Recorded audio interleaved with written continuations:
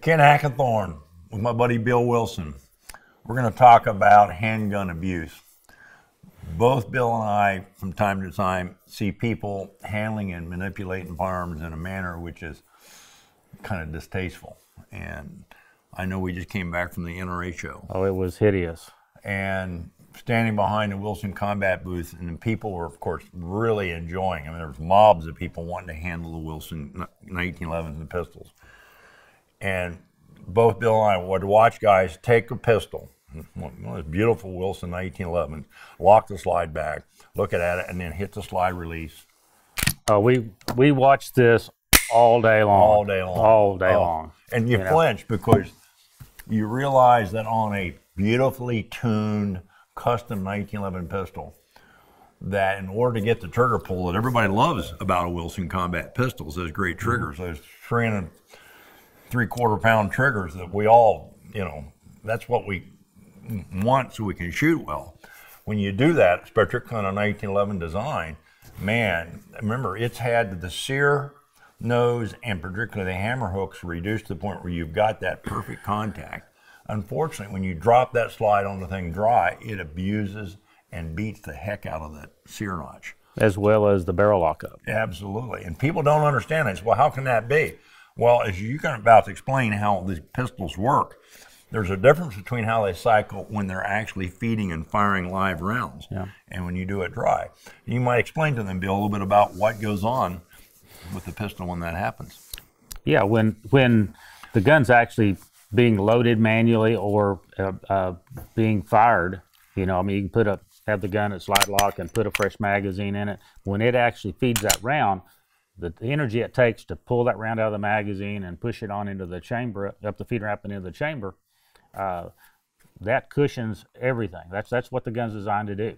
But when you have it dry like this, no mag in it, whatever, and usually they do a little flippy with it too, I mean, all you're doing is damage your trigger mechanism and damage your barrel lockup when you do that, and making yourself look like a total and complete amateur. That you don't know how to handle firearms. So same thing with revolvers. Ken and I are all revolver deal. I mean, you see us on TV. Oh God, I just I can't stand it when I see somebody do that to a nice colder Smith & Wesson or something. There's some like guns that. You can say, but it really damages. And what happens when you slam the cylinder on a revolver? What you do is what we call you spring the crane, or basically the yoke or crane of your revolver. When it hits, the torque of it will bend it. So pretty soon you end up with a gun that when you do that a lot, you're going to get the cylinder sideways movement, which means your lockup and alignment. Pretty soon you'll say, boy, that thing is spitting lead. Well, no kidding. My experience in the past is it seems to be more damaging on Smith & Wessons than about any other brand of revolver. Especially like the in-frame 357s, which has that super heavy cylinder. But like small charge holes, so you get all that weight, and they slam them shut like the detectives do on TV doing that. Yeah. Well, you're going to damage it, and it doesn't take many of those. Oh no, not on a heavy cylinder smell. Oh man! So when you've got a revolver, you open a cylinder. When it comes time, you just close it like so. Don't give it. Looks cool on the movies when they flick the wrist. And remember, not many actors are gun guys. Yeah. So, and they're prop guns and they don't care. And I'm sure the director said, for effect, flip the cylinder. Well, the bottom line is don't copy that. It's a bad habit. Well, you've covered the revolver, and on the auto, like I said, have a loaded magazine. You get ready to go to the range to shoot. Put your loaded magazine in there.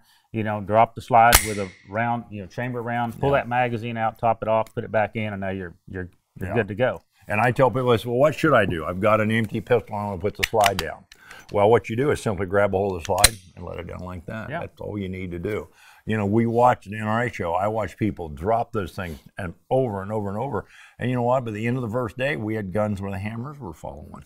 They'd been, the slide had been dropped on empty chamber so many times that so it many actually damaged the. I mean, I stood there. I remember I watched one guy, Kawang, drop the slide. It was a super grade. I watched him do it 4 times, and I'd flinch every time, and I can't take it anymore. And I walked over to him and basically, hey, how do you like that, sir? What do you think about it? And I said, those are really nice guns. One of the reasons they have those great triggers. He said, oh yeah, it's got a really good trigger. And I said, it won't have for long if you keep doing that. Yeah. And he didn't understand it. I mean, he said, well, what's the difference? He said, I do it all the time in my Glock. I said, well, first off, the Glock has a different mechanism. But still, it's just a bad practice. It's what you and I would see people doing that. It kind of screams amateur. Oh yeah, and it's not good on the Glock either. It's not good on. It's not good. On any gun. Yeah, because it's going to damage the barrel lock up on any model. It's going to peen it. It's going to peen around on the lock. And I tell people, I had guys say to me, well, with the GI 45s, we did it all the time. Yeah, and they had 6 to 7 pound trigger pulls and 30 to 35 thousandths of sear engagement. That's why they had those heavy trigger pulls, and you could do that. But when you get a custom pistol, particularly one with a tuned trigger on an 1811, that's something you don't do. You do not drop the slide on an empty chamber. Well, the other thing we see also, especially doing the training and that sort of stuff, is people running metal frame guns with with lots of carbon buildup in them and no lube on them. Yeah. I mean, what's your take, Ken, on making sure you keep the gun lubed? Yeah. I mean, I just tell people, you can really, most modern auto-loading pistols, even the metal frame ones, let's say 1911s, Berettas, SIGs, and whatever, if you lube them, and let's say every 300 rounds, 500 rounds, you put a good quality lube on them, even though they're dirty, they'll run really well. Now, I'm a firm believer, there's a Todd Green, who passed here a couple of years ago, came up with a thing called the 2,000 round test. And for the life of me, I don't understand what the idea is, shooting a gun for 2,000 rounds without cleaning and lubing it. Well, I don't know what that proves. Now, polymer frame guns are pretty forgiving by the way they're designed. Metal frame guns, you can make the 2,000 round test if you want to do it. Again, I don't know what it proves, but if you lube the gun every 300, 400, 500 rounds, it'll go 2,000 rounds. There's not a problem. But I just don't, I don't get the idea. I see people quote it all the time. Well, my gun would or would not pass the 2,000 round test. I see this on the internet. Yeah. Who cares? Who cares? And people say, well, aren't you concerned your gun won't pass, 1911 won't pass the 2,000 round test? No, you know what? I carry the gun with 1 magazine in it and 2 spares. All I care is it goes bang every time for 3 magazines. This 2,000 round thing, when I hear it, I just push the delete button on. I won't say the people who follow that are idiots, but they're getting close. Yeah. It doesn't prove anything. It's stupid. So. Well, you know me, I'm not really big on gun cleaning. Well, I think most of us, in order to become a gun guy, you shoot a lot. Yeah. Pretty much. And cleaning guns and loading ammo are tasks we have to do. We don't enjoy. I don't. Yeah. I have people tell me, well, I like reloading. I find it therapeutic. I'm like, oof. Yeah, you need a life. Yeah. So, but I will say one thing that people don't realize, though. Cleaning a gun, I think, has 2 benefits. One is when you clean it periodically, let's say every 500 rounds you clean your gun, you get to inspect what's going on inside. Do you have parts wear? Do you have something that's broke or something that's cracked? To me, it's part of the preventive maintenance to make sure your weapon's properly. And then we talked about another thing as far as that combination of ash and carbon and lube and what that does to the gun. Bill, you might explain to the people about the abrasion. Yeah, it basically just becomes a lapping compound. If you leave enough of that stuff in there, even if you're lubing the gun, you're still not in an optimal situation because of that mixture there kind of wants to abrade in the gun. So, like I just mentioned, I'm not big on gun cleaning my personal stuff. I mean, every time our group shoots about 300 rounds every time we have a weekend shoot, and before every one of them, I'll yank the top end off the barrel out of it, and I'll wipe the carbon off, put some fresh lube on the proper locations, and go shoot it. And I just don't ever have any, if I have a gun malfunction, it's ammo related. Ammo related. If something didn't break, it's ammo related. I mean, it's just I just don't have any issues by doing that regimen, and I don't go to the detail of getting every little bit of crud out of it. I just make sure I clean the rails off in the barrel lockup areas and put some fresh lube on it and just keep on running. Yeah. So keep that in mind, folks. I mean, you don't need to be obsessive about cleaning, but I think sometimes people over clean. But what I see the most of, and Larry Vickers and I have talked about this, everywhere I've been in the world, everywhere, people fail to lubricate their weapons. Yeah.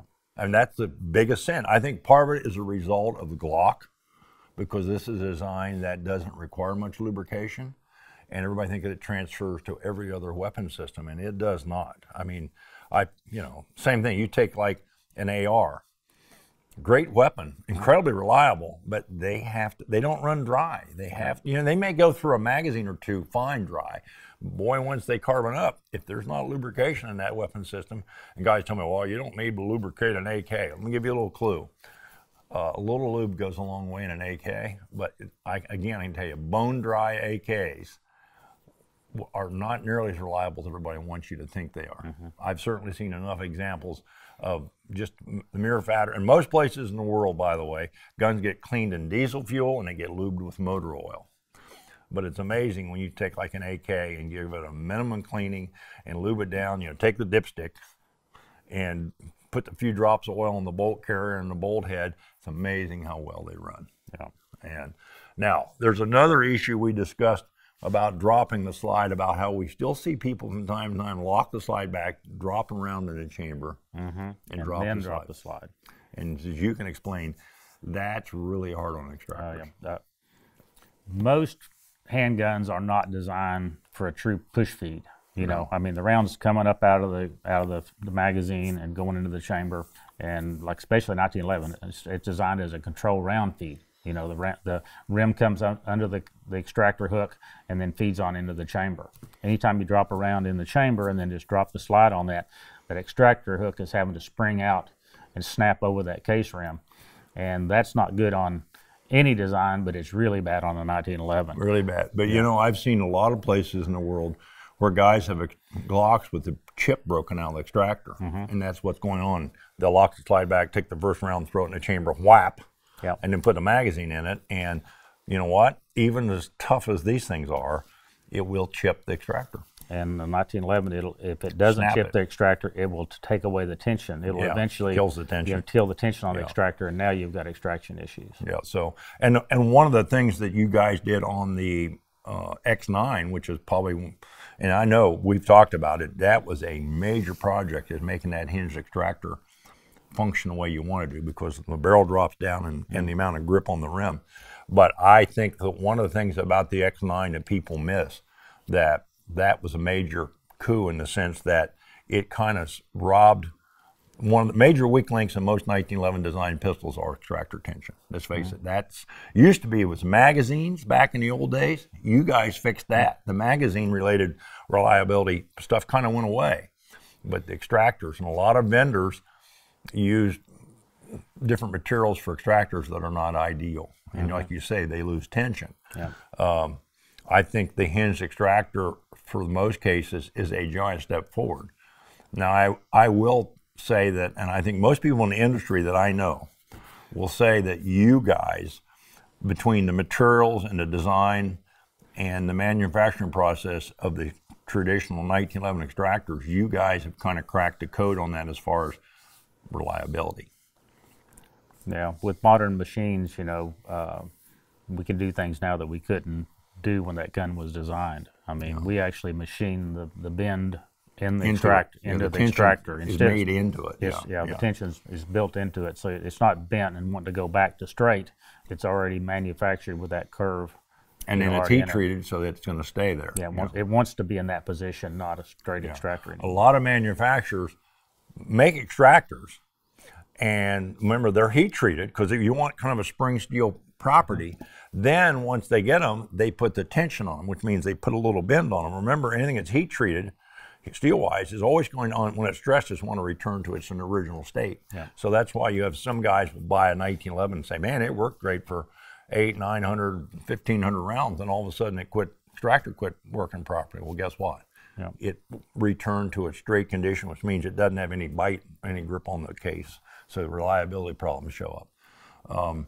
And one other thing I find that I consider abuse is I see people shooting ammo in guns that they have no business shooting. For example, if you've got a lightweight handgun and you're shooting some plus P ammo in a revolver, you're shortening its life dramatically. Now, and the same thing, I see guys shooting some ammo in auto-loading pistols. Again, let's say it can be a plus P plus 9mm round. It's a great cartridge, don't get me wrong, but it will shorten the life of the pistol. I don't care what pistol it is. Well, it's like several of the major ammo companies now market NATO ammo.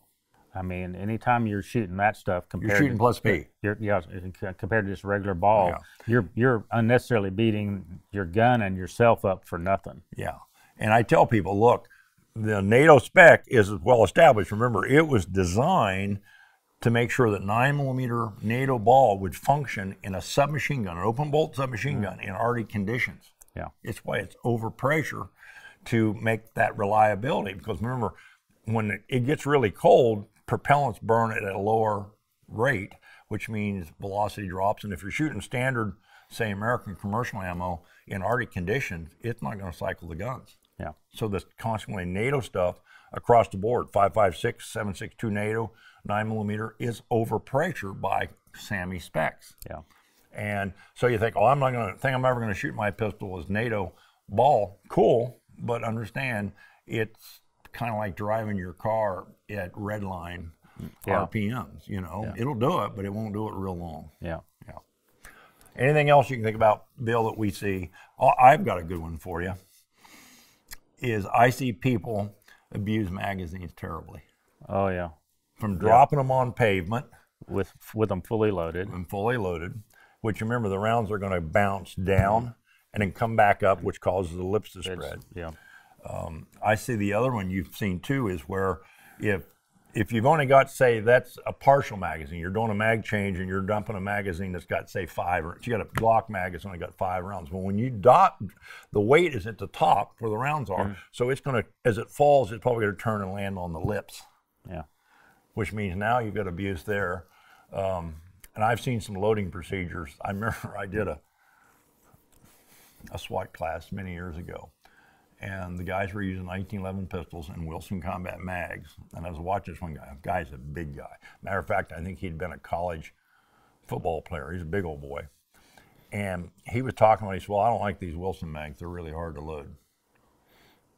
And I was watching him, and he was putting the rounds in on the top. Snapping them through the...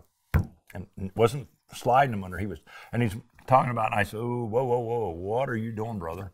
And he said, well, I'm loading my mag. And I went, oh, I know why you don't like those magazines, because the lips are spreading when you're doing that, and you're basically killing the mags.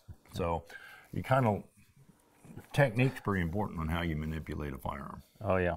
Yeah, the thing I see is when people are doing an emergency reload, you know, with the slide open, you know, they're smacking that thing in there so hard that the rounds are coming up and spreading the feed lips, and often tie the gun up when they do that. And I mean, when the slide's back like this, it doesn't take much. No, it doesn't take much to seat the magazine. No. You know. And I've seen guys, you've seen this too, where guns that slide lock. I mean, they're basically the guns that slide lock.